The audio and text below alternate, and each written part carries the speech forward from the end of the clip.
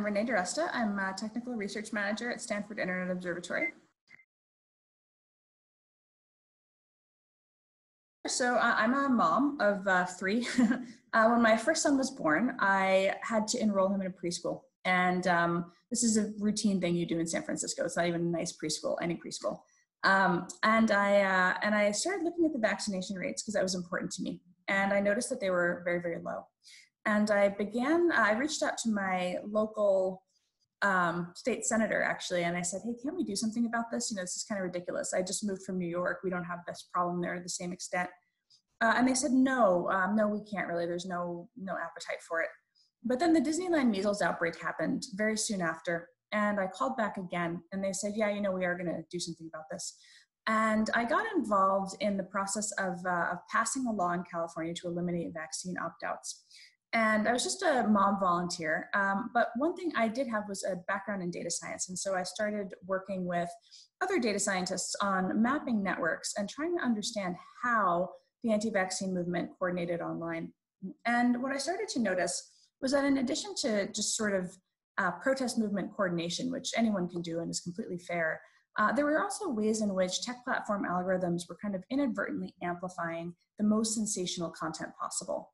And I was very interested in how tech platforms might be amplifying these conspiracy theories inadvertently, in part because they were really driven by a desire to show people high engaging, you know, sensational content.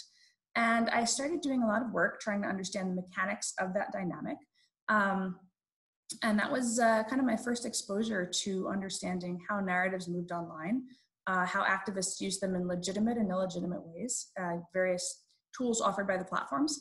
And I was fascinated by the power of the social ecosystem and the way it was fundamentally transforming the way that we communicated and really directly impacting the kind of policies and politicians that we were winding up with.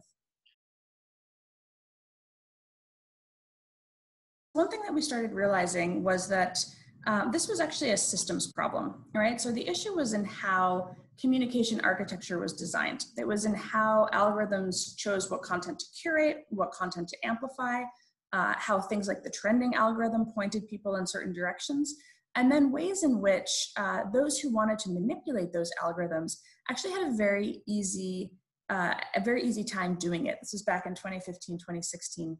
So I wound up being asked to work on some of the counter-ISIS effort. Really, at this point, everybody knew that ISIS was using Twitter to recruit. They knew that there were these kind of networked groups that were trying to get ISIS content spreading regularly. And by this point, a few folks had begun to make the connection that this was actually quite similar to what we were just seeing domestic activists do also. And around the same time, Adrian Chen had just written his article called The Agency about the Internet Research Agency in Russia. And so all of a sudden, there was this sort of third component. There was the idea that state actors were using this as well. And not a lot of people, unfortunately, connected the dots at the time. There were a few folks in State Department and DOD, obviously, who were very aware of it because it had serious national security repercussions, particularly the terrorists and the state actors. There were folks like me who had, you know, happened to work on a couple of these different actor types. And ultimately, I think what it showed us was that this was a set of tools that anyone could use. It was low cost, low friction, and highly effective at influencing people and shaping what people were talking about. So it was again, the realization that this was a systems problem, not just an anti-vax problem or a Russia problem, but that this was actually, in fact, a wholesale manipulation of the information ecosystem. To make sure that the internet continues to be a place where people have freedom of expression. And that includes people who have, you know, domestic activists and protesters and people with legitimate grievances who use these tools much the same way. You don't want to risk designing policies or changing things that would interfere in those very, very legitimate protest movements. There's a couple areas, though, where as we've worked on policy over the last 4.5 years on this now, where we've come to a couple of ways of thinking about the problem. The first is ideas of authenticity. If you're using manipulative tactics to get things trending, like large quantities of fake accounts or other types of manipulation where there's some sort of gaming of the system that falls under what we consider like inauthentic behavior, right? And so you can have domains that are spun up just to create sensational moments. And again, it's this idea of, can we understand intent and authenticity in the conversation? So Russia creating fake Black Lives Matter groups, of course, is inauthentic and should be taken down. The problem is really, what do you do when it comes down to domestics? And that's where I think a lot of the conversation has been right now, in part because, again, you do want to have that freedom of expression. Health misinformation of the anti-vaccine sort, that's considered kind of a separate class of misinformation. And that's because things that can have a demonstrable negative impact on people or society in a very material way, like right now in the midst of the pandemic that we're in, health misinformation can be fatal, right? Telling somebody go drink bleach, or, you know, don't wear masks, or other types of manipulation, other types of malinformation have really serious consequences for the public. And so the platforms have decided that that kind of content, health misinformation in particular, deserves to be treated distinctly as a topic that actually does merit fact checking and looking at the narrative on its points. We don't do that for political misinformation, we do it for health misinformation. I think there's a real challenge there, right? Which is that there's a bright line for foreign manipulation. It's very few people in a democratic society would defend it. And so it isn't really a thing that we talk about, is that, you know, Russia's right to free expression to push out fake Black Lives Matter pages is not a violin you hear people playing very often, right? So the challenge becomes, how do you create policies that address the one without stifling the other? And that's the real hard conversation that I think we're having as a society right now, that we weren't even 4 or 5 years ago. I don't think that they over-invested in addressing foreign manipulation.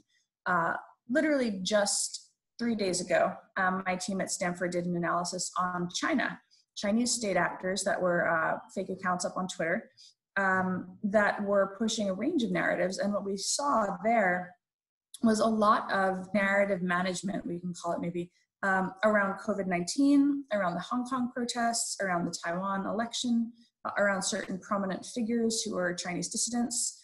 And what you see there is, again, this commitment by a well-resourced state to run full spectrum propaganda operations that range from the attributable, meaning things that their own minister Twitter accounts are saying, to the sort of subversive or surreptitious, where accounts begin to participate in conversations to try to nudge public opinion in a particular direction.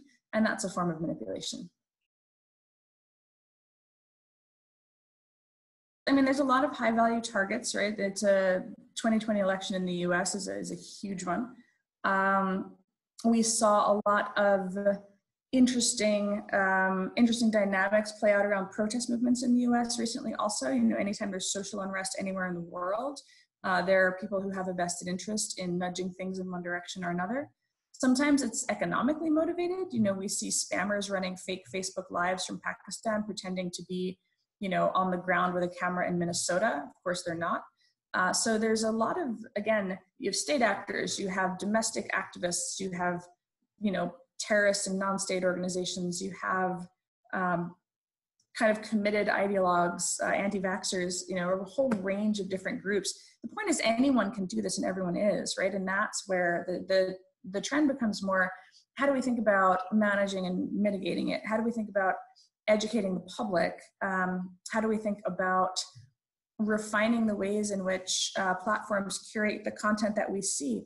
I think that's actually one of the huge things that we're going to be seeing in 2020, and probably for the subsequent 2 years. Actually, we'll be thinking about the platform actively decides what to surface. So I think that we'll be seeing conversations about the technology, about the social impact of the technology, and probably I would say the geopolitical impact as well. You know, how do we treat these things from a geopolitical point of view at a state level?